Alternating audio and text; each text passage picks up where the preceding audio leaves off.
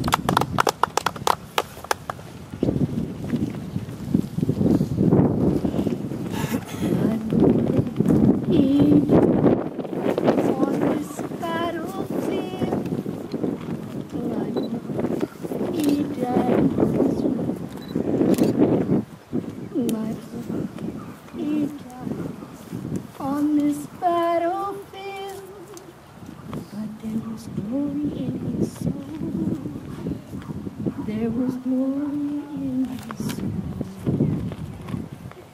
Some people say, give me silver, and some say, give me gold. But he said, reaching his arms to save my ransom, to save my doubts. My Lord, he died on a battlefield. My Lord, he died in his my Lord, he died on this battlefield. But there was glory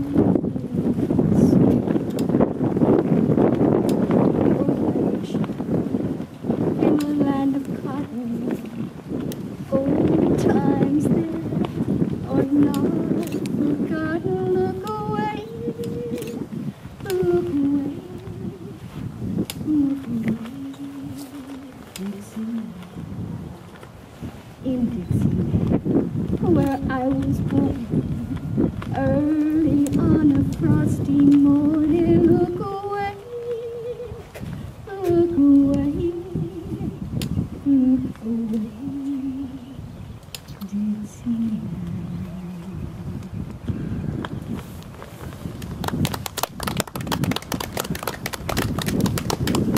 Honor guard, attention!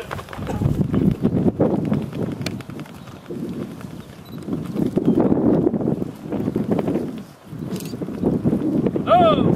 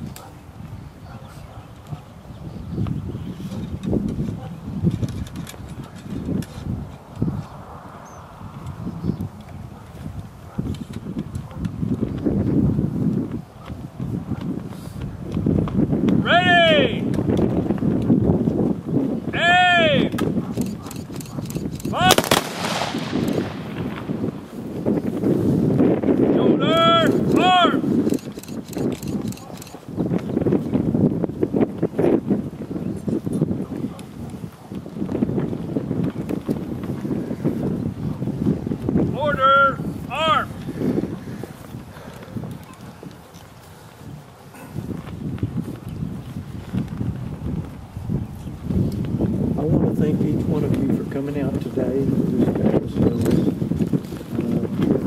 As Ben said, gracious he and many, many men died for their cause. Very special people. I'd also like to tell you that we're very fortunate today to have one of our commanders here, Mr. Frank Buzzy. We're honored, sir. Historically, the service that we're fixing to go through is to honor those who have died for a cause. We come today to honor General Granbury and those special souls who have passed. This service is in hopes that God will hear our words in memory of a loved one, our ancestor. People who lack knowledge of the past are like a tree without roots. Very strong statement. Philippians 2:17. But even if I am being poured out like a drink offering on the sacrifice and service coming from your faith, I am glad and rejoice with all of you. In the spirit of remembrance, we drink to honor the importance of heritage, family, and friends. You're invited to step forward one at a time and state something about your ancestry, state something about the cause, the South, or anything else special to you that you want. If you don't feel comfortable with speaking or saying anything, just step forward and participate in the libation. What this is, please take a sip of the beverage, which this libation service is a water libation service. Historically, it is alcohol, juice, or water. All of them satisfy the ceremony.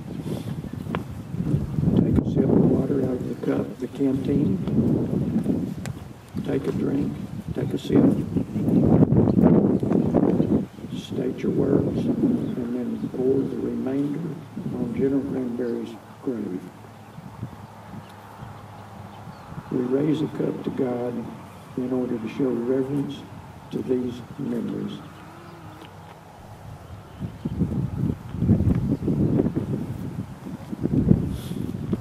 I would like to honor General Granbury and all of those special people that were with him and had the cause. I would also like to honor one of my great-great-grandfathers, William Alexander Beatty, 48 out. I would also like to honor another great-great-grandfather of mine, Langsford Davis, 42nd Mississippi Infantry.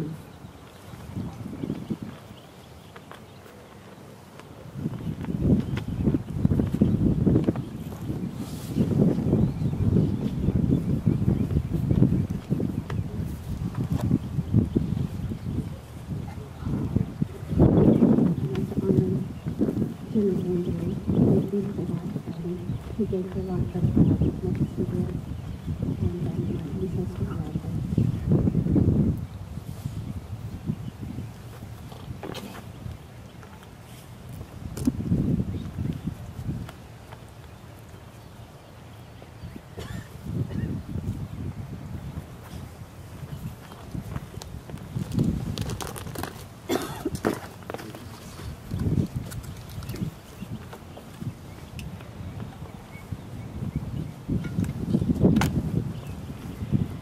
Indeed, I want to be grateful for the General and his dear wife, because of all of us men know behind every great man is a great woman. I also want to honor First Lieutenant Cornelius A. Schultz of 11th North Carolina Sharpshooters, who not only endured the dangers of the war, lost an arm, and went back to Greensboro, North Carolina to become a jailer. Anybody that can be a one-armed jailer, I have to drink to.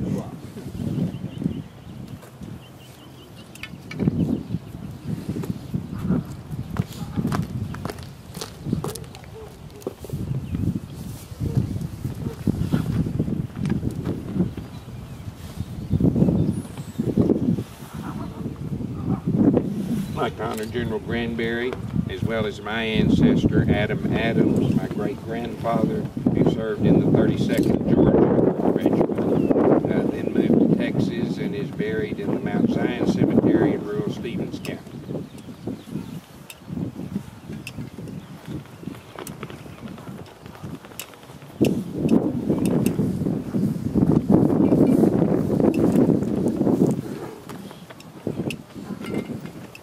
I'd like to honor General Granbury's service to the cause and also my ancestors, John Milton, out of Mississippi and Alabama.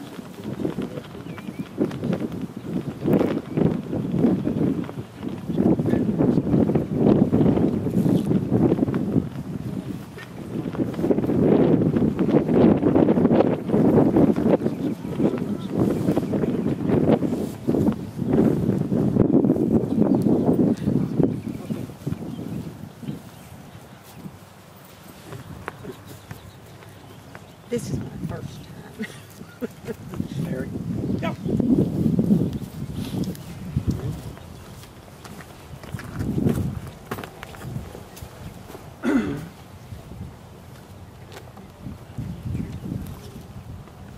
I'll tell you one, lift a glass to General Granbury and to my great-grandfather, Charles C. Martin, corporal, 9th Missouri Infantry, fought the entire war and survived and came to Palo, Texas in 1867.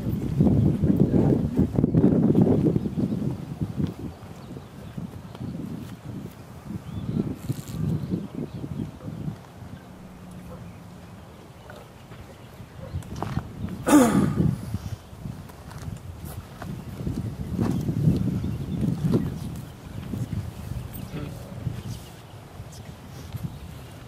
General Granbury, who gave his all, fighting for our freedom and the Constitution, and also my ancestor, William B. Hatch, the 3rd Texas Cavalry. He was a hard-riding Texas cavalryman, survived the war, and passed away in 1921 in Lamar County, Texas.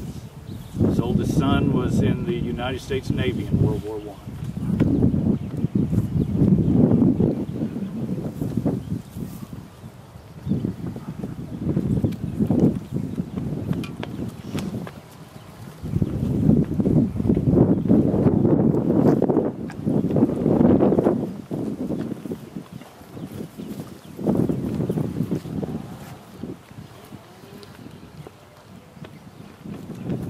And this is General Granbury, also my great-great-great-grandfather, Archibald Skinner, 12th Louisiana Infantry, and his father-in-law, no relation, James Skinner, 12th.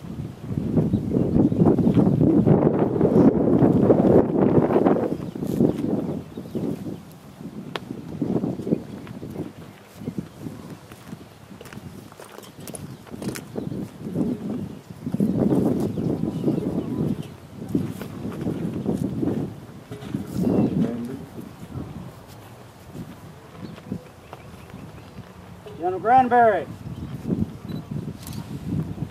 we honor you.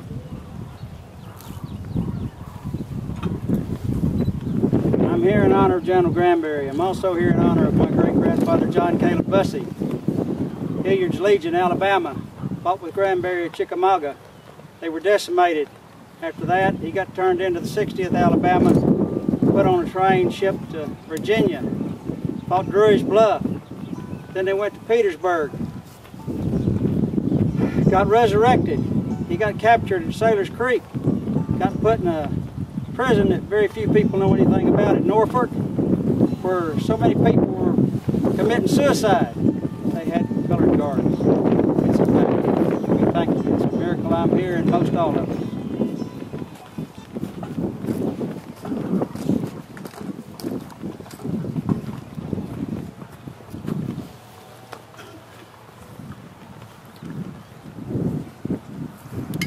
I'd like to toast General Granbury today, and I'd like to honor my ancestor, my 3rd great-grandfather, John C. Anderson of the 28th 28th Texas Cavalry. 150 years ago today was in the Battle of Mansfield, Texas. His brother, Sam B. Anderson, who died 150 years ago today, were the same company, 28th Texas Cavalry. God bless the South.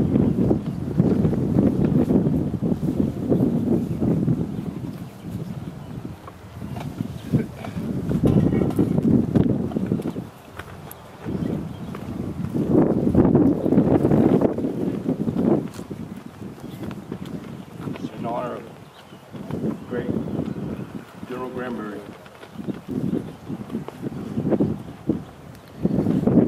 I'd like to also honor my great-great-great-grandfather, Father of South Carolina, Nelson's Enfield Rifles.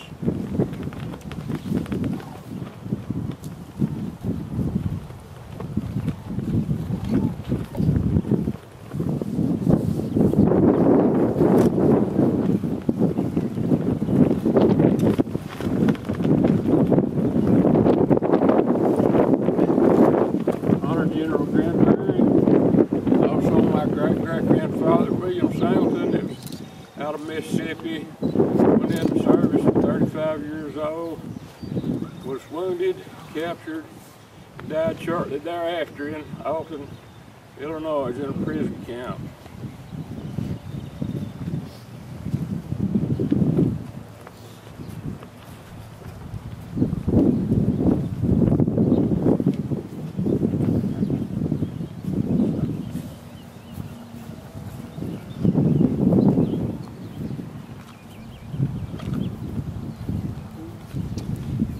I want to honor everybody that supported the cause on the front and at home.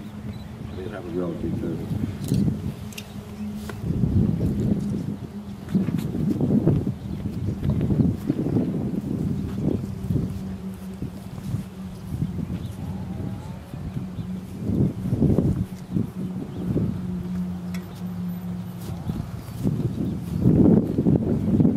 I'd like to honor General Granbury and also my ancestor, George Peter Herzick, Alamo City Guards.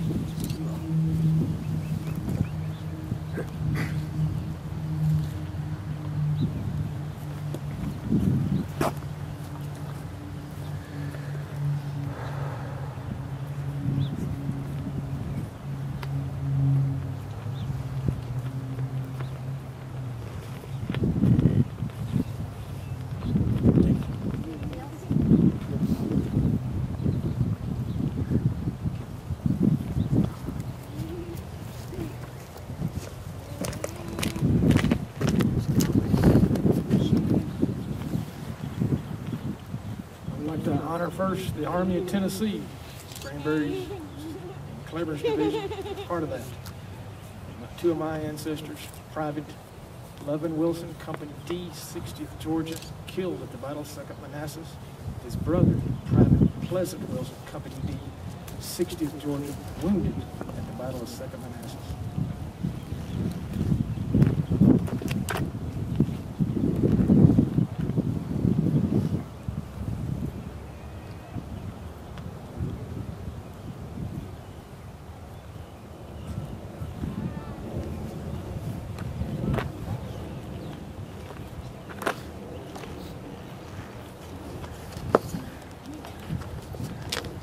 How about anybody? Anybody want to honor son, daughter, any of the awards? Any special young men and women here wanting to lost their lives and theirs. Okay, I want to thank each and every one of you. I want to thank our precious Lord for allowing us to have this ceremony. I hope that we've all enjoyed and seen other things, and thank you very much.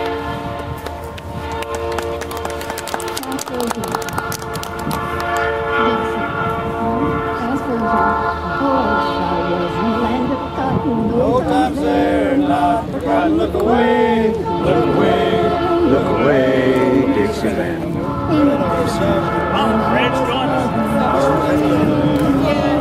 Look away, look away, look away, Dixieland. Wars in Dixie, away. Dixieland I'll take my stand to live and die. Dixie, away, away, away down south in Dixie.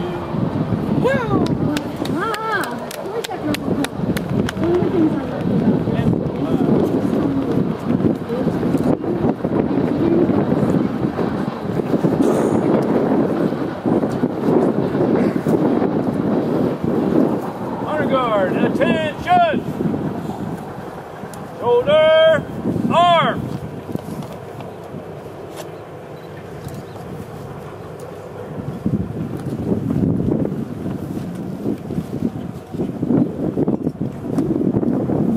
Honor guard, left face! Forward, march! 5 miles left, march!